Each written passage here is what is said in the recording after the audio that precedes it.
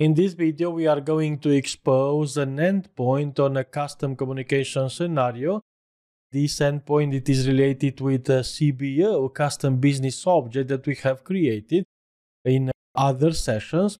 In the description, you can have the links with all the videos related on this part. So we have the custom business object that we have created with the general information. We can see the nodes with all the operation create, update, and delete, and also read. Automatically it is assigned. On the fields, we have two fields, environment and URL, with the first one as part of the key property.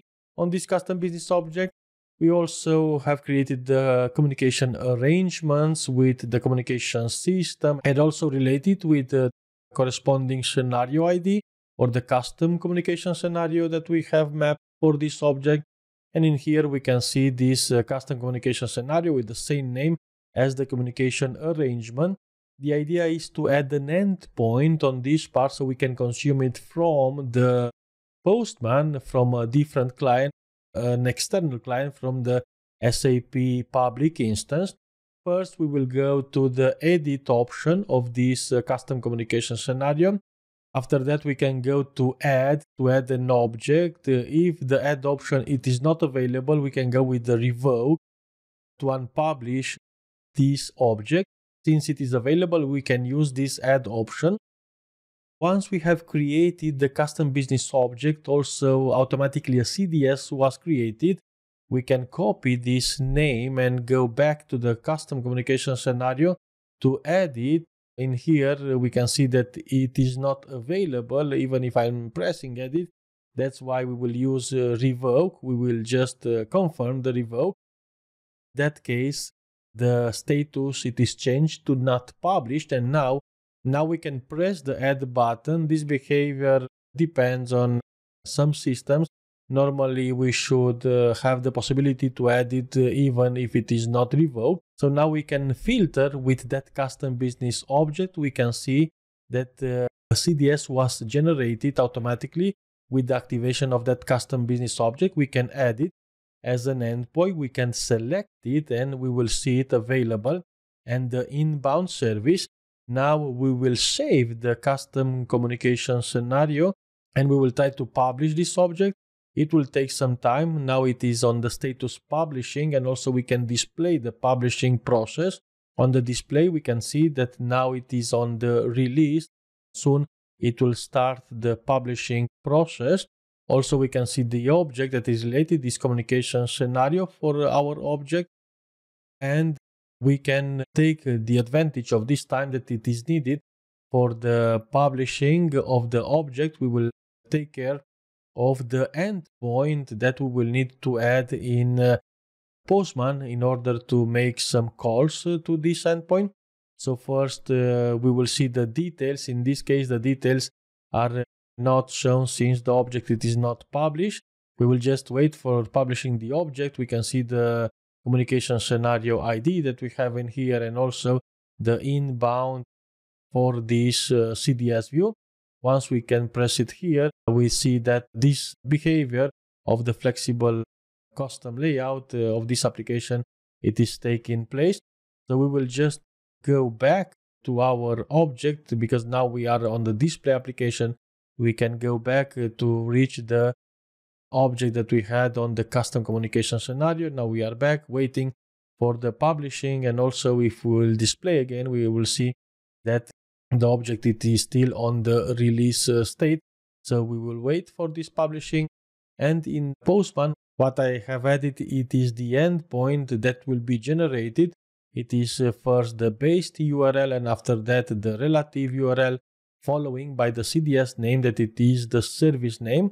In here we will have the entity that it is related with this custom business object with the general information for the user interface and backend service. Also, we will have a user interface that we can use to add data to this object inside of the S4 public instance. The idea it is also to use that backend service through the call that we will make from the postman when the object it will be published. So I will just speed up the video waiting for this publishing and we will continue. So now we are back with the object published. We can see that the custom communication scenario is published with this inbound service that is related with the custom business object. We will need to navigate to the communication arrangements even from this object or from the corresponding application to see the endpoints, because it is the communication arrangements that will have the endpoint. This is the endpoint that can be used from the backend.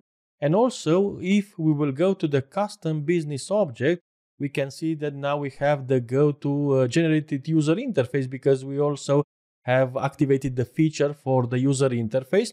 If we will navigate to this URL, go to the generated user interface, we have the possibility from the S4 to create, delete, or to modify, or even with Go to read the data that it is stored on this custom business object.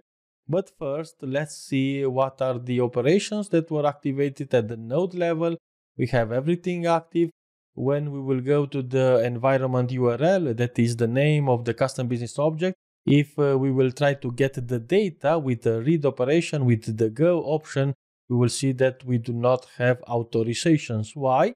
Because even from the postman, now we can trigger a call to the service. The service will return in the body what will be the entity. The entity, it is related with the custom business object. If we will add this custom business object on the URL as the entity, and we will get the same error because we do not have authorization for this object. Why? Because on the custom communication arrangements in here, we will need to add the user that it will be used to access, and also supported communication method. We can see that we have all those three options available. So now we will try to save and to leave the communication arrangements with the inbound communication. And also on the custom business object, we will edit the object to enable the data access management. So we will enable this part, we will publish this custom business object, and after that, after this object it will be published, we will try based on the communication arrangements that we have with the display. We can see also that on this system, on the bottom, we also have that communication arrangements that it is set up. And after this custom business object, it will be published.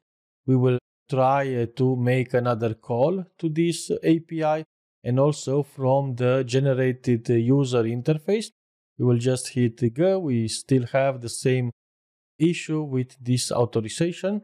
And now from Postman, if we will try to make another call, we will see on the response that we have the object with those fields that were added, and one entry, because before this video I have added one entry that can be seen together with all the data that was activated as the features for the lifecycle status, who created this entry, by what user, in what date, and everything should be here available, because we have activated on the custom business object all these features. So now, together with the communication arrangement, we have the endpoint, and we can make external calls to our API that it is published on an SAP S4 public instance.